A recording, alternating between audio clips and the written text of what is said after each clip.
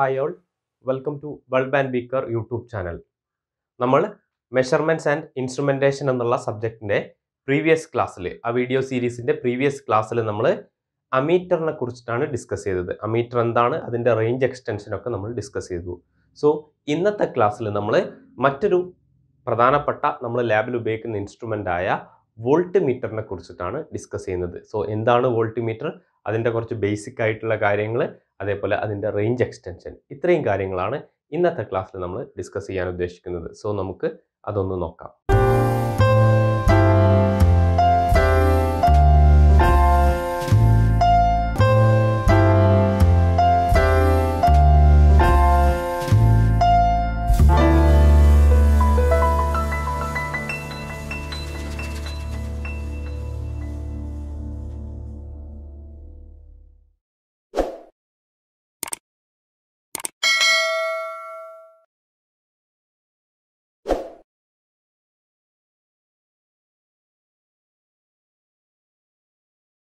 So നമ്മൾ previous ക്ലാസ്സിൽ അമീറ്ററിനെ കുറിച്ചാണ് ഡിസ്കസ് ചെയ്തത്. സോ നമുക്ക് ഫെമിലിയർ ആയിട്ടുള്ള ഒരു മെഷറിംഗ് ഇൻസ്ട്രുമെൻ്റ് ആണ് അമീറ്റർ എന്ന് പറഞ്ഞു കഴിഞ്ഞാൽ. കറണ്ട് മെഷർ ചെയ്യാൻ നമ്മൾ ഉപയോഗിക്കുന്ന ഇൻസ്ട്രുമെൻ്റ് ആണ്.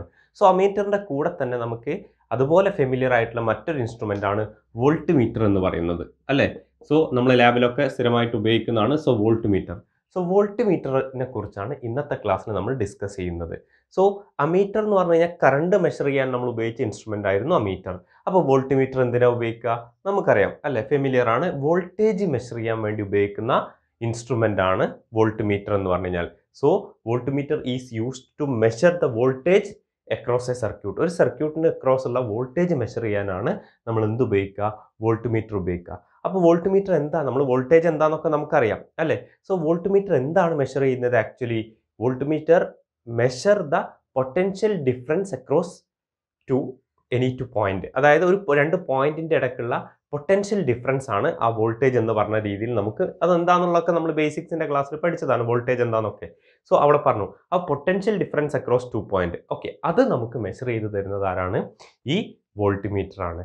സോ ഇനി വോൾട്ട്മീറ്റർ എങ്ങനെയാണ് ഒരു സർക്യൂട്ടിൽ കണക്ട് ചെയ്യുക? നമ്മൾ പറഞ്ഞു ഇപ്പോൾ ഇതൊരു വോൾട്ടേജ് സോഴ്സ് ആണെങ്കിൽ ഇതിൽ നമ്മൾ അമീറ്റർ എങ്ങനെ കണക്ട് ചെയ്യുക? ഇവിടെ സീരീസ് ആയിട്ട് വോൾട്ടേജ് സോഴ്സിന് സീരീസ് ആയിട്ടാണ് നമ്മൾ എന്ത് കണക്ട് ചെയ്യുക? അമീറ്റർ കണക്ട് ചെയ്യുക എന്ന് പറഞ്ഞു. ഇവിടെ വോൾട്ട്മീറ്റർ പാരലൽ ആയിട്ടാണ് നമ്മൾ കണക്ട് ചെയ്യുക. ഓക്കെ, ഇത് ലോഡ്. ഓക്കെ, സോ ഇതാണ് വോൾട്ട്മീറ്റർ. അതായത് നമ്മളെ വോൾട്ട്മീറ്റർ എപ്പോഴും കണക്ട് ചെയ്യുക പാരലൽ ആയിട്ടാണ്. അമീറ്റർ ആണെങ്കിൽ നമ്മളിവിടെ പറഞ്ഞു വോൾട്ടേജ് സോഴ്സിന് സീരീസ് ആയിട്ടാണ് കണക്ട് ചെയ്യുക. വോൾട്ട്മീറ്റർ ആണെങ്കിൽ പാരലൽ ആയിട്ടാണ് കണക്ട് ചെയ്യുക. പിന്നെ നമ്മൾ പറഞ്ഞു അമീറ്റർ ആണെങ്കിൽ സീരീസ് ആയിട്ട് കണക്ട് ചെയ്യുന്നത് കൊണ്ട് തന്നെ നമ്മൾ അതിന് ലോ റെസിസ്റ്റൻസ് ആയിരിക്കും എന്ന് പറഞ്ഞു. അതെന്തുകൊണ്ടാണ് ലോ റെസിസ്റ്റൻസ് എന്ന് പറയാനുള്ള കാരണം? നമ്മൾ പറഞ്ഞു മെഷറിംഗ് ഇൻസ്ട്രുമെൻസിൻ്റെ ബേസിക്സിൽ നമ്മൾ പറഞ്ഞു ഒരു മെഷറിംഗ് ഇൻസ്ട്രുമെൻറ്റ് ഒരു സർക്യൂട്ടിൽ നമ്മൾ ആഡ് ചെയ്യുന്ന സമയത്ത് അതെന്ത് ചെയ്യാൻ പാടില്ല? Which will not affect the circuit condition. Circuit condition അത് അഫക്ട് ചെയ്യാൻ പാടില്ല, വേരി ചെയ്യാൻ പാടില്ല. അപ്പോൾ സർക്യൂട്ട് കണ്ടീഷനെ വേരി ചെയ്യാതിരിക്കാൻ വേണ്ടിയിട്ട് എന്ത് ചെയ്യുന്നു? നമ്മൾ അമീറ്റർ സീരീസ് ആയിട്ട് കണക്ട് ചെയ്യുന്നത് കൊണ്ട് അതിൻ്റെ റെസിസ്റ്റൻസ് ലോ ആണെന്ന് പറഞ്ഞു. ലോ റെസിസ്റ്റൻസ് ആണ്. കാരണം എന്താ? ഹൈ റെസിസ്റ്റൻസ് ആണ്, കറണ്ട് ഡ്രോ അതിലൂടെ എന്ത് ചെയ്യില്ല, പാസ് ചെയ്യില്ല, അല്ലേ? അപ്പോൾ എന്ത് ചെയ്യാൻ പറ്റില്ല? ഹൈ റെസിസ്റ്റൻസ് ആയിക്കഴിഞ്ഞാൽ ലോഡിലേക്ക് കറണ്ട് എത്തൂല. അപ്പോൾ ലോ റെസിസ്റ്റൻസ് ആണ് നമ്മൾ എന്ത് ചെയ്യുക, അമീറ്ററിൽ ഉപയോഗിക്കാമെന്ന് പറഞ്ഞു, അല്ലേ? അതേപോലെ വോൾട്ട്മീറ്ററിൽ നമ്മൾ ഹൈ റെസിസ്റ്റൻസ് ആണ്. വോൾട്ട്മീറ്റർ എന്ന് പറഞ്ഞാൽ ഹൈ റെസിസ്റ്റൻസാണ്. ഹൈ റെസിസ്റ്റൻസ് ആവാനുള്ള കാരണം എന്താ? അതായത് ഇവിടെ ഇപ്പോൾ ഇൻ കേസ് ലോ റെസിസ്റ്റൻസ് ആയിരുന്നെങ്കിൽ, ഇപ്പോൾ നമ്മൾ അമീറ്ററിൻ്റെ കേസിൽ പറഞ്ഞു നമ്മൾ അമീറ്റർ ലോ റെസിസ്റ്റൻസ് ആണ്, അത് ഹൈ ആയി കഴിഞ്ഞാൽ ലോഡിലേക്ക് കറണ്ട് പോകില്ല, അല്ലേ? കുറേ കറണ്ട് ആരും ഉപയോഗിക്കും? അമീറ്റർ ഉപയോഗിക്കും. സോ ഇവിടെ വോൾട്ട്മീറ്റർ ഹൈ റെസിസ്റ്റൻസ് ആണ്. അത് ലോ റെസിസ്റ്റൻസ് ആയാലുള്ള പ്രശ്നം എന്താ? എന്ത് ചെയ്യുന്നു? ഈ വോൾട്ടേജ് സോഴ്സിൽ നിന്ന് അല്ലെങ്കിൽ നമ്മളെ കറണ്ട് സോഴ്സിൽ നിന്ന് വരുന്ന കറണ്ട് എന്ത് ചെയ്യുന്നു? കുറച്ച് ഈ വോൾട്ട്മീറ്റർ യൂസ് ചെയ്യും. ലോ റെസിസ്റ്റൻസ് ആണെങ്കിൽ ഇതിലേക്ക് കറണ്ട് എത്തും, അല്ലേ? അപ്പോൾ ലോഡിലേക്ക് ഫുൾ കറണ്ട് എത്തില്ല എന്ന് പറഞ്ഞു കഴിഞ്ഞാൽ സർക്യൂട്ട് കണ്ടീഷനെ അത് ബാധിക്കും. അതുകൊണ്ട് തന്നെ ഈ വോൾട്ട്മീറ്റർ എപ്പോഴും ഹൈ റെസിസ്റ്റൻസ് ആണ്. ലോ റെസിസ്റ്റൻസ് അല്ല, ഹൈ റെസിസ്റ്റൻസ് ആണ്. അപ്പോൾ ഇതിലൂടെ കറണ്ട് പാസ് ചെയ്യൂല, കറണ്ട് ഡ്രോ ചെയ്യില്ല. അപ്പോൾ അതുകൊണ്ടാണ് വോൾട്ട്മീറ്റർ എപ്പോഴും പാരലൽ ആയിട്ട് കണക്ട് ചെയ്യുന്നത് ഹൈ റെസിസ്റ്റൻസ് ആണ്. ഞാൻ അമീറ്റർ കൂടി കമ്പയർ ചെയ്തിട്ട് പറഞ്ഞതാണ്. ഇനി നമ്മൾ പറഞ്ഞു ഐഡിയൽ കണ്ടീഷനിൽ എന്ത് ചെയ്യണം? ഈ വോൾട്ട്മീറ്ററിൻ്റെ അല്ലെങ്കിൽ അക്രോസുള്ള റെസിസ്റ്റൻസ് അല്ലെ വോൾട്ട്മീറ്ററിൻ്റെ റെസിസ്റ്റൻസ് എന്തായിരിക്കണം? ഇൻഫിനിറ്റി ആയിരിക്കണം, അല്ലേ? ഐഡിയൽ കണ്ടീഷനിൽ അത് ഇൻഫിനിറ്റി ആണ്. അപ്പോൾ റെസിസ്റ്റൻസ് ഇൻഫിനിറ്റി ആയി കഴിഞ്ഞാൽ കറണ്ട് ഡ്രോൺ എന്തായിരിക്കും? അതെന്തായിരിക്കും 0 ആയിരിക്കും, പവർ ലോസ് 0 ആയിരിക്കും. പക്ഷേ practically it is not possible. Practically അത് പോസിബിൾ അല്ല. പ്രാക്ടിക്കലി നമ്മൾ കണക്ട് ചെയ്യുന്ന വോൾട്ട്മീറ്റർ ആണെങ്കിലും അതിൽ കുറഞ്ഞ എമൗണ്ട് കറണ്ട് അത് യൂസ് ചെയ്യും. ഓക്കെ, പ്രാക്ടിക്കലി 100% എഫിഷ്യൻസി പോസിബിൾ അല്ല എന്ന് പറയുന്ന പോലെ ഹൈ റെസിസ്റ്റൻസ് ഇൻഫിനിറ്റി ആവില്ല. ഇൻഫിനിറ്റി ആണെങ്കിൽ നമ്മുടെ കറണ്ട് ഡ്രോൺ 0 ആയിരിക്കും, പവർ ലോസ് 0 ആയിരിക്കും. അപ്പോൾ ഇൻഫിനിറ്റി അല്ലാത്തതുകൊണ്ട്, ഇൻഫിനിറ്റി ആക്കാൻ പ്രാക്ടിക്കലി പോസിബിൾ അല്ലാത്തതുകൊണ്ട് കുറഞ്ഞ amount of current voltmeter use ചെയ്യും.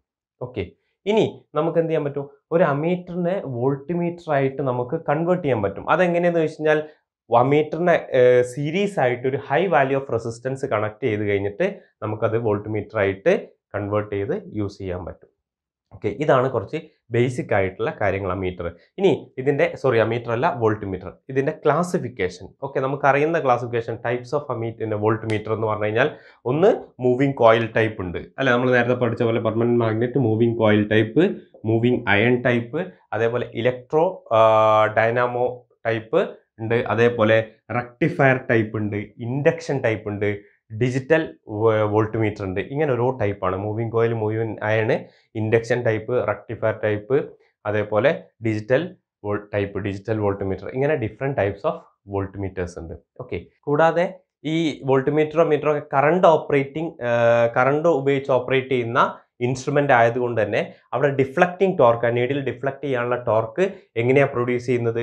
അത് ഓപ്പറേറ്റിംഗ് കോയിലൂടെയുള്ള കറണ്ട് ഫ്ലോ ആണ് ഡിഫ്ലക്റ്റിംഗ് ടോർക്ക് പ്രൊഡ്യൂസ് ചെയ്യുന്നത്. So deflecting torque is produced by the current flowing through the operating coil. Operating കോയിലൂടെ പോകുന്ന കറണ്ടാണ് അവിടെ ഡിഫ്ലക്റ്റിംഗ് ടോർക്ക് പ്രൊഡ്യൂസ് ചെയ്യുന്നത്.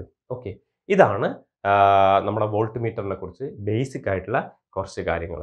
ഓക്കെ, ഇനി നമുക്ക് പോകേണ്ടത് അതിൻ്റെ റേഞ്ച് എക്സ്റ്റൻഷൻ ആണ്. സോ നമുക്ക് അതൊന്ന് നോക്കാം. സോ റേഞ്ച് എക്സ്റ്റൻഷനിൽ അമീറ്ററിൻ്റെ റേഞ്ച് എക്സ്റ്റൻഷൻ നമ്മൾ പറഞ്ഞു അല്ലേ? അവിടെ നമ്മൾ ഡിസ്കസ് ചെയ്യുന്നത് എന്താണ് റേഞ്ച് എക്സ്റ്റൻഷൻ എന്ന് പറഞ്ഞിരുന്നു. എന്താ റേഞ്ച് എക്സ്റ്റൻഷൻ എന്ന് പറഞ്ഞു കഴിഞ്ഞാൽ, അതായത് ഒരു പെർട്ടിക്കുലർ വോൾട്ടേജ് വരെയാണ് നമുക്ക് ഈ വോൾട്ട്മീറ്റർ ഉപയോഗിച്ച് മെഷർ ചെയ്യാൻ പറ്റുന്നത് എങ്കിൽ അപ്പോൾ അതിൻ്റെ റേഞ്ച് നമുക്ക് എക്സ്റ്റെൻഡ് ചെയ്യണം. കുറച്ചുകൂടി ഹൈ വാല്യൂ വരെ റേഞ്ച് എക്സ്റ്റെൻഡ് ചെയ്യണം. അങ്ങനെ റേഞ്ച് എക്സ്റ്റെൻഡ് ചെയ്യാൻ അമീറ്ററിൽ നമ്മൾ ഉപയോഗിച്ച മെത്തേഡ് എന്തായിരുന്നു?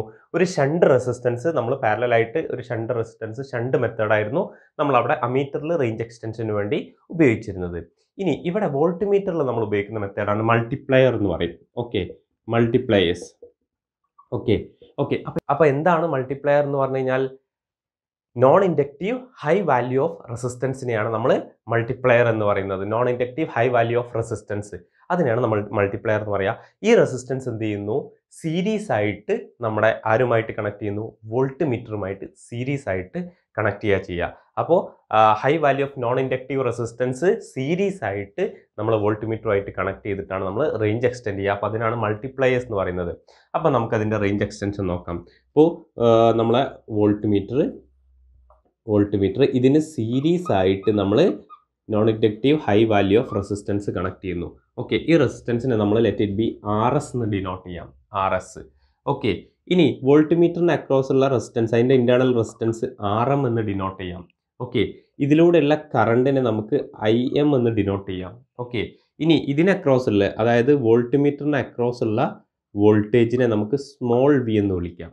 ഓക്കെ, അതേപോലെ ഈ മൊത്തം സർക്യൂട്ടിന് അക്രോസ് ഉള്ള വോൾട്ടേജ് നമുക്ക് ക്യാപിറ്റൽ V എന്ന് വിളിക്കാം.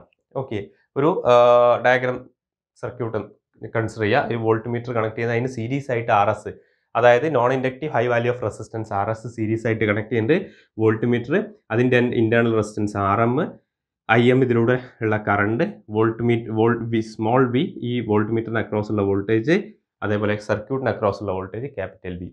അതിൽ നമുക്കറിയാം സ്മോൾ v എന്ന് പറഞ്ഞു കഴിഞ്ഞാൽ ഈ വോൾട്ട്മീറ്ററിന് അക്രോസ് ഉള്ള വോൾട്ടേജ് എന്തായിരിക്കും? IM into RM അല്ലെ? V is equal to IR, IM into RM. Okay, ഇനി ഇതേ IM ആണ് RSലൂടെയും കടന്നു പോകുന്നത് അല്ലേ? ഈ RM-ഉം RS-ഉം എന്താണ്? സീരീസ് ആണ് അല്ലേ? അപ്പോൾ നമുക്ക് ഇത് വോൾട്ട്മീറ്ററിന് അക്രോസ് ഉള്ളതാണ് IM into RM. ഇനി ടോട്ടൽ സർക്യൂട്ടിന് അക്രോസ് ഉള്ളതാണെങ്കിലോ രണ്ടും കൺസിഡർ ചെയ്യണം അല്ലേ? അപ്പോൾ ക്യാപിറ്റൽ V, ഇത് സ്മോൾ v ആണ്. ഓക്കെ, ക്യാപിറ്റൽ V എന്ന് പറഞ്ഞു കഴിഞ്ഞാൽ ഈ IM, RM പ്ലസ് RS അത് രണ്ടും സീരീസ് ആണ്. അപ്പോൾ നമുക്ക് പറയാം IM into RM plus RS. RM-ഉം RS-ഉം series ആയതുകൊണ്ട് IM into RM plus RS which is equal to IM RM plus IM RS. ഇതാണ് ക്യാപിറ്റൽ V എന്ന് പറഞ്ഞു കഴിഞ്ഞാൽ. ഓക്കെ, ഇനി നമുക്കിവിടെ ഉപയോഗിക്കുന്ന ഒരു ഫാക്ടറാണ് മൾട്ടിപ്ലൈയിങ് ഫാക്ടർ എന്ന് പറയും.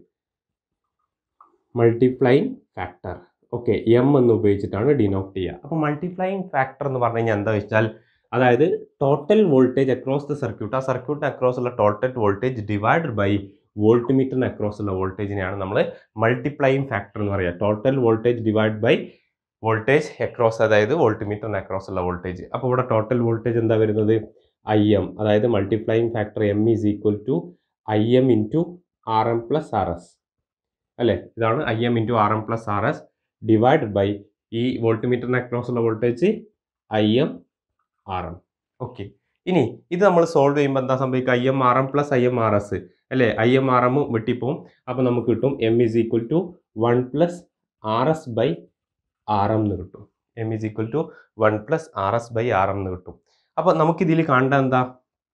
ഈ ആർ എസിൻ്റെ വാല്യൂ ആണ്. അതായത് റേഞ്ച് എക്സ്റ്റെൻഡ് ചെയ്യാൻ നമ്മളിവിടെ കൊടുക്കുന്ന resistance, non inductive high value of resistance, ഈ റെസിസ്റ്റൻസിൻ്റെ വാല്യൂ എത്ര കൊടുക്കണം എന്നാണ് നമുക്ക് കാണേണ്ടത് അല്ലേ?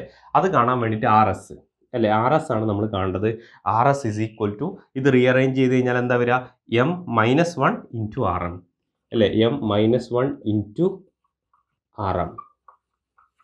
ഓക്കെ, ഇതാണ് ആർ എസിൻ്റെ വാല്യൂ. അപ്പോൾ നമ്മൾ വോൾട്ട്മീറ്ററിൻ്റെ റേഞ്ച് എക്സ്റ്റെൻഡ് ചെയ്യാൻ ഉപയോഗിക്കേണ്ട റെസിസ്റ്റൻസിൻ്റെ non inductive high value of റെസിസ്റ്റൻസിൻ്റെ value എത്രയെന്ന് ചോദിച്ചാൽ M minus 1 into R M. അതിൽ എം എന്ന് പറഞ്ഞു കഴിഞ്ഞാൽ മൾട്ടിപ്ലൈയിങ് ഫാക്ടർ. ഓക്കെ, ഇതാണ് വോൾട്ട്മീറ്ററിൻ്റെ റേഞ്ച് എക്സ്റ്റെൻഡ് ചെയ്യാൻ ഉപയോഗിക്കുന്ന മെത്തേഡ്, മൾട്ടിപ്ലയേഴ്സ് എന്ന പേരിൽ അറിയപ്പെടുന്നു. ഇനി നമ്മൾ പറഞ്ഞു റേഞ്ച് എക്സ്റ്റൻഷനിൽ അമീറ്ററിലും വോൾട്ട്മീറ്ററിലും ഉണ്ട്. അമീറ്ററിൽ ഷണ്ട് മെത്തേഡ് ഉപയോഗിക്കും, അതേപോലെ ഇവിടെ മൾട്ടിപ്ലയർ മെത്തേഡ് ഉപയോഗിക്കുക ചെയ്യുന്നത്.